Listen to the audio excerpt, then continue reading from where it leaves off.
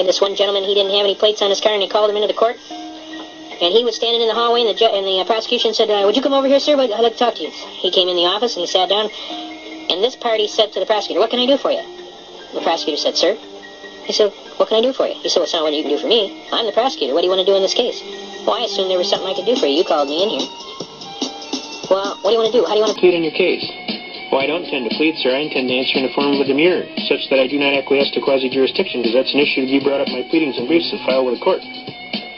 The guy's mouth was on the ground. He said, are you an attorney, sir? He says, no, I'm a truck driver.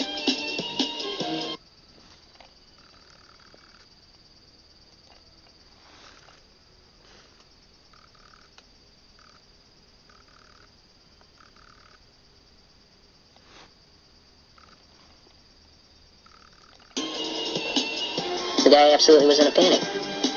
I had the same gentleman, later he was working as a bricklayer, and he did the same thing. Told the prosecutor he was a bricklayer, and the guy's jaw was on the ground. See, they don't anticipate that people that are in other jobs other than theirs have any brains. And it blows their doors off, and all of a sudden this bricklayer or this truck driver can come in and argue law, and all of a sudden it's like, shoot, this guy's good. I have to treat him like he's an attorney. So what did this guy do? The first thing he does out of the chute, he walks up to the judge and he tells the judge, he says, Judge, I'm going to dismiss this case. Because he realized he was going to get hammered.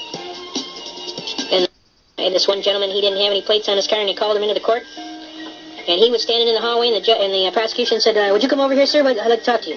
He came in the office, and he sat down. And this party said to the prosecutor, what can I do for you? The prosecutor said, sir? He said, what can I do for you? He said, well, it's not what you can do for me. I'm the prosecutor. What do you want to do in this case? Well, I assumed there was something I could do for you. You called me in here.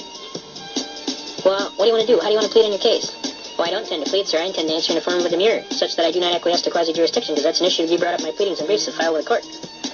The guy's mouth was on the ground.